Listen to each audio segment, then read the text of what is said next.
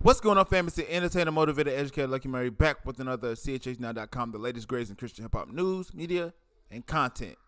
Today, we're speaking about Gawvi situations from a woman's perspective. A prominent Christian hip hop manager speaks about the situation. She's a promoter as well. Speaks about the situation from a woman's perspective, not directly, indirectly. Before I go any further, man, here's what I need you to do.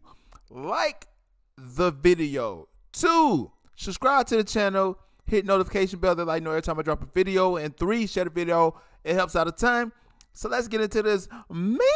So Erin Knight, she's a promoter. She's also a manager. She manages One Day. She also manages who else? What Up RG. Spoke about the situation that's ongoing that everybody and their mama talking about in the Christian world, as Gawvi is being accused of sexual misconduct for sending inappropriate pictures to women while he was married. And she said something. I wanted to read it. I thought it was very important to kind of bring up. Cam, a member of the Culture Villains, kind of posted a tweet as well. So I wanted to kind of break that down real quick and give you my opinions on what I think about that. So let's go to the clip, shall we? So right here, we're going to read, it says, I don't think you guys realize how triggering this weekend was for women in the space, meaning Christian hip hop, especially those of us who are on the inside. I'm never specific because I can't handle the hell that people will send my way. I've dealt with the devastation in private enough. Can't do it online, right? So Cam said, this really breaks my heart. Let's clean this mug up, man. Tighten up now, right? Totally agree. So here's the second tweet I think that Erin put out. It says, not just the silence, but all those randos who immediately want to discredit women or give predators a chance because they're a fan or a friend. It's sick. Like, why would I ever feel comfortable around you if you're mad that someone's calling out a sexual predator, right? So I want to kind of go to Erin's page real quick and kind of see if she speaks about it again.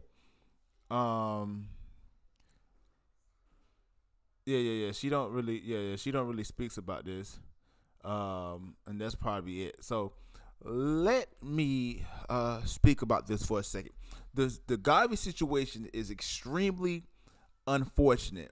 Not for Gawvi. If these allegations are true, I don't really care what happens to Gawvi, because you reap what you sow. You know what I'm saying? You sow bad seeds, you get bad apple trees, right?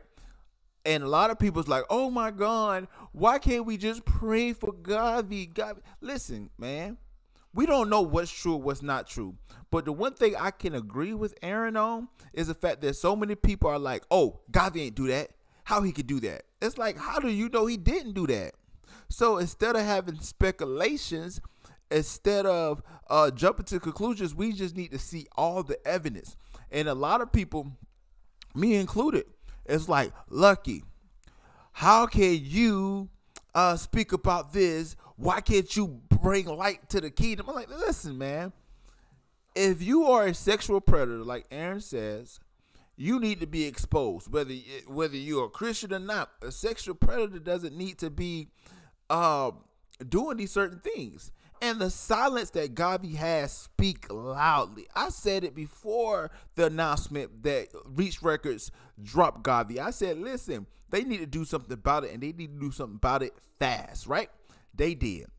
And if you read their report, or their not a report, but their announcement, it was something that was ongoing for a while. That's one. 2, we have got to stop. Christian hip hop is dominated by males, right? Dominated by males. And to have a woman vent her frustrations after this is well known in private, makes it public, and y'all go attack her, is crazy. So my thing is this, man. I can't. One person commented on the channel and says, listen, so everybody that I seen a YouTuber was talking about Gawvi instead of asking how to pray for him. Listen, I'm praying for everybody in the situation. If we could pray for Gawvi, how about the women that accused him of these different things, right? Let's pray for a resolution. Let's pray that Gawvi repents, right? Like, you know what I'm saying? What are we praying for him for, right? You know, I want to be able to get some resolve. And if he did this, these women need to be resolved. These women need to be uplifted, man, because they are in the shadows and nobody's looking out for them. Everybody's looking out for Gawvi. Gawvi probably still would have been on an Unashamed tour if these allegations didn't come out. So maybe this is God himself trying to speak to Gawvi, right? Nobody said, listen, God is using this for Gawvi's sake so that he can be awakened to see the truth. Nobody's saying that. God can use any situation. So I thank Aaron for speaking out.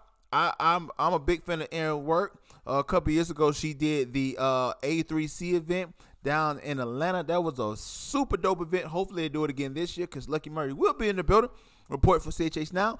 But here's what I need you to do, man. Let me know what you think about this in the comments section below. I'm not going to talk your head off. And go to chhnow.com, the latest, greatest Christian hip hop news, media, all that good stuff. So once again, it's the entertainer, motivator, educator. And please don't forget all three.